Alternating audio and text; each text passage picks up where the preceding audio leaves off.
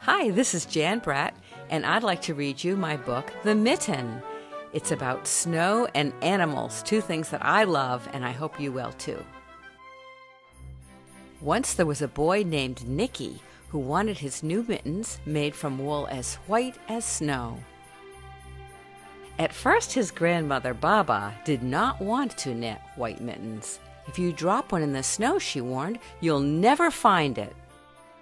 But Nicki wanted snow-white mittens, and finally, Baba made them. After she finished, she said, "When you come home, first I will look to see if you are safe and sound, but then I will look to see if you still have your snow-white mittens." So off Nicki went, and it wasn't long until one of his new mittens dropped in the snow and was left behind. A mole, tired from tunneling along, discovered the mitten and burrowed inside. It was cozy and warm and just the right size, so he decided to stay. A snowshoe rabbit came hopping by. He stopped for a moment to admire his winter coat. It was then that he saw the mitten, and he wriggled in feet first. The mole didn't think there was room for both of them, but when he saw the rabbit's big kickers, he moved over. Next, a hedgehog came snuffling along. Having spent the day looking under wet leaves for things to eat, he decided to move into the mitten and warm himself. The mole and the rabbit were bumped and jostled, but not being ones to argue with someone covered with prickles, they made room. As soon as the hedgehog disappeared into the mitten, a big owl, attracted by the commotion, swooped down. When he decided to move in also, the mole, the rabbit, and the hedgehog grumbled. But when they saw the owl's glinty talons, they quickly let him in. Up through the snow appeared a badger. He eyed the mitten and began to climb in.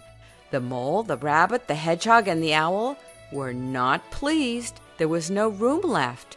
But when they saw his diggers, they gave him the thumb. It started snowing, but the animals were snug in the mitten. A waft of warm steam rose in the air, and a fox, trotting by, stopped to investigate. Just the sight of the cozy mitten made him feel drowsy. The fox poked his muzzle in. When the mole, the rabbit, the hedgehog, the owl, and the badger saw his shiny teeth, they gave the fox lots of room. A great bear lumbered by. He spied the mitten all plumped up. Not being one to be left out in the cold, he began to nose his way in. The animals were packed in as tightly as could be, but what animal would argue with a bear? The mitten swelled and stretched. It was pulled and bulged to many times its size, but Baba's good knitting held fast. Along came a meadow mouse, no bigger than an acorn. She wriggled into the one space left and made herself comfortable on top of the great bear's nose. The bear, tickled by the mouse's whiskers, gave an enormous sneeze. Ah, ah, ah, ka-choo!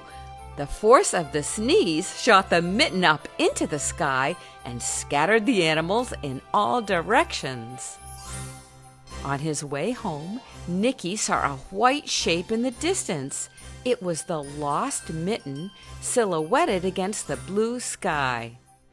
As he ran to catch his snow-white mitten, he saw Baba's face in the window. First, she looked to see if he was safe and sound, and then she saw that he still had his new mittens.